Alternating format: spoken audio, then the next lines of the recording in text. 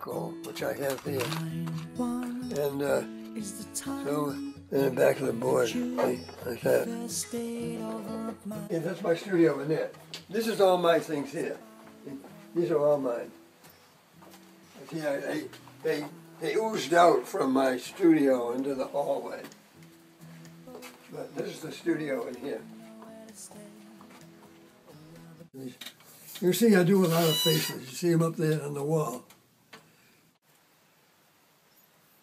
What was that? That was in 56 or 57. Here's a watercolor on a similar subject. There's no skull in this one, you see? That's a watercolor. That's totally different from the faces. I work in a lot of different mediums and different techniques. This one's done in charcoal. I think that's one of the best things I've done. But I like that too. That's a different... It says it was done in 75. And I made a lithograph from it. About 9 summers at Martha's Vineyard. These are my little children at the time. We're all painting. That's Harry there. See, it was obviously Christmas time. And that was my son, who was in high school at the time. And that's me.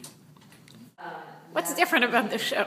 It's really an experiment in organizing the show in a completely different way than gallery shows are usually put together. These are his works that he selected, and they're totally different, as you can see, from those over here. New and surprising, and I think that's the way this show is going to be. Line 1 is the time that you I got a storage space. first stayed over my This is all my